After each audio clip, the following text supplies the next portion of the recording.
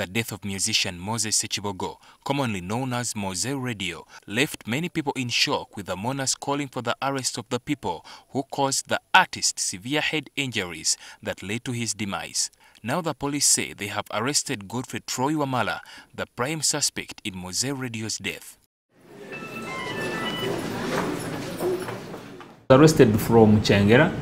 We have been working closely with different sources, and not until last night when we got a tip-off that he was at a friend's home in Chengera. Kampala Metropolitan Police Commander Frank Mwesigwa told NTV that they have preferred murder charges against Wamala, and the file would be sent to the Director of Public Prosecutions sometime this week. Today, when we are making a charge sheet for the prime suspect, tomorrow, and then Wednesday we submit our file. Wamala has been on the run since the incident at the bar in Entebbe on 22nd January. Two other suspects, the bar owner George Egesa and his friend Zabia Rukere, are in police custody helping with investigations. These two can be turned into witnesses, prosecution witnesses, the owner of the bar and the other suspect whom we have. Police are still deployed at the bar and it remains closed.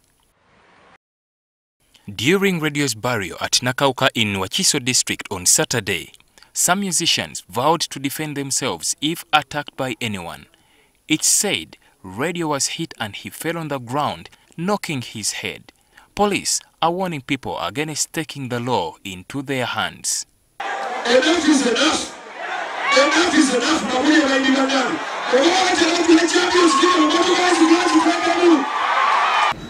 If you say you are tired of being killed, we must look at the root cause of what created the genesis of the trouble. Now, if you don't address the genesis of the trouble, ultimately such cases will keep happening. So we shall not allow any musician to think he or she can have machete to think they can protect themselves. We shall not allow that. Mowzey Radio was one of the finest artists in the country. He could sing as well as write songs for himself and other singers.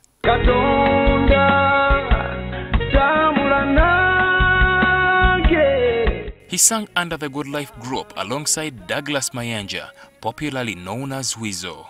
If I give you my love, will you remember me? Ali Mivule, NTV. Will you remember?